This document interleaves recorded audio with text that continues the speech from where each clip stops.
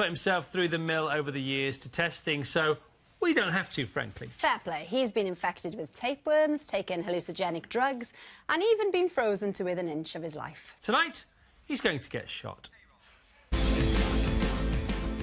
riots of August 2011 are estimated to have cost the nation over £200 million.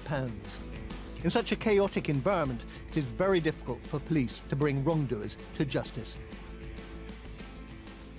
Keeping track of real criminals during a riot can be fantastically hard. They cover their faces and merge into the crowd. A new bit of technology, however, means that perhaps they could be identified days, even weeks later. Someone who knows how hard it is to identify people in these situations is Nick Roach, who was an officer in the Metropolitan Police for 30 years. Presumably there are lots of cameras around, so why can't you just rely on those? Because people who are out to cause trouble will deliberately mask up or put something over their face to stop them being identified. Is it difficult to get a prosecution? If you can't prove they were there, it's just a complete non-starter. Getting hard proof is often impossible. But a British technology company has come up with a way of tagging people at the scene of a crime. It involves being shot by a capsule that contains an invisible dye. Ah! Oh, blimey!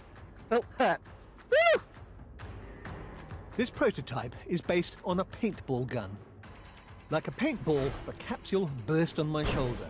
But instead of paint, it's released a clear liquid which not only coats my clothes, but seeps through right down to the skin. Quite how safe the gun is remains to be seen. I was expecting something, but I wasn't expecting it to hurt quite that much. It certainly stung, yeah.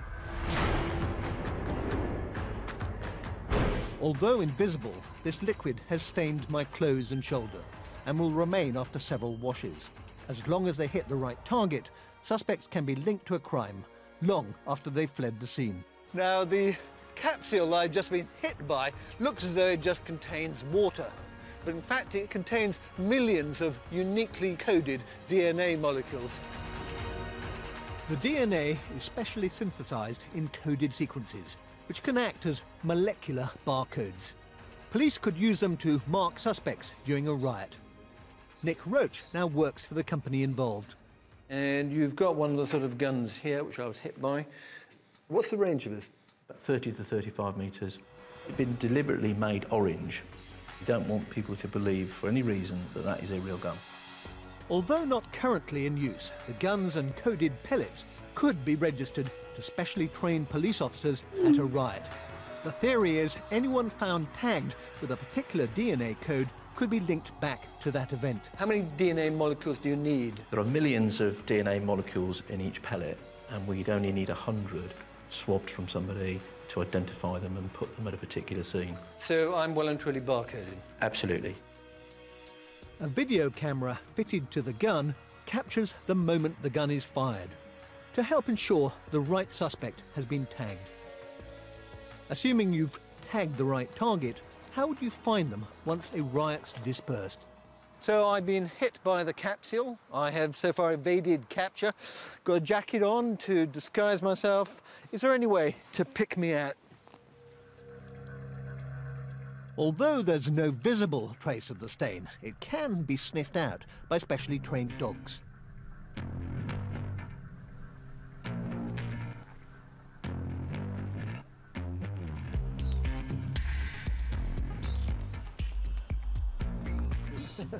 I'm Nick. Smart dog.